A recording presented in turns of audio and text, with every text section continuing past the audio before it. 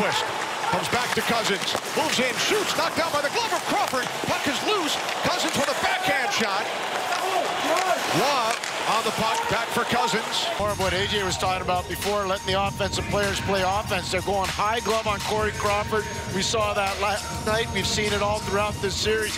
He doesn't catch it, but he fights it off. Nick Cousins with a lightning quick release and a really good job by Calvin DeHaan.